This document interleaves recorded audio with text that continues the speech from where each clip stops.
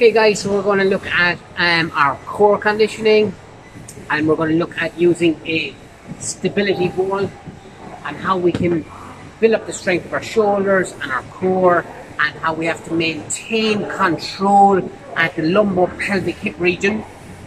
So we're looking for a lot of stability, a lot of mobility, really tough matrix here.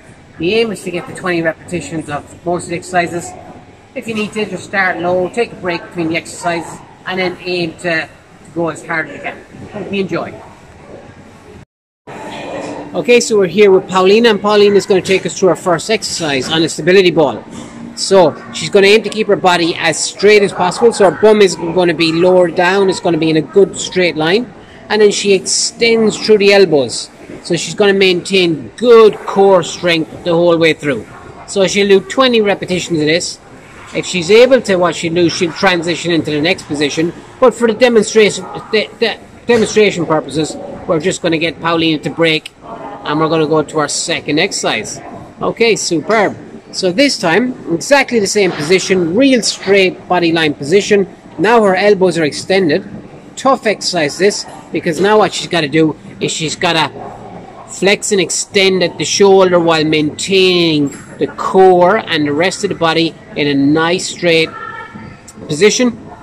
And this is an anti-rotation, anti-flexion, anti-extension. So she's trying to maintain good control of the core here. So there's our second exercise in it. Right, so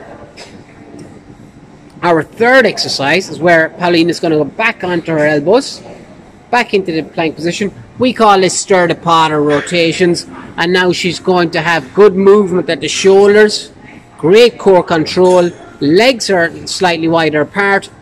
She's going to do 20 clockwise. If she needs to take a break, she can take a break, and then she's going to go back into 20 anti-clockwise. So really tough exercise here.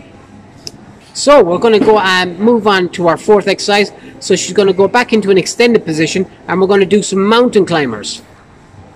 So good straight line position. She's going triple flexion to extension. So she's flexing her hip, knee and ankle. She's keeping her toes to the nose. So that's the dorsiflexion going on there. The hands are either side of the ball because that helps with stability of the ball. Excellent. So she do 10 on each side. So we're coming up to a really tough exercise where Paulina is going to go up onto the ball, and she's going to try and balance on one elbow. So in this position here, you can see she's now, so she's quite good at this, and trust me, this is a very tough exercise. So she's maintaining great control. Her hand goes right through. She does 6 on one side. Now if she's good enough, she can transition from this position onto the other elbow. If you need to take a break here, guys, take a break here. So you can see the real good rotation here. A lot of flexibility, a lot of mobility, a lot of strength going on here. Fantastic. So moving on to our next exercise, what Paulina is going to do is she's going to go towards the wall, and she's going to do side raises.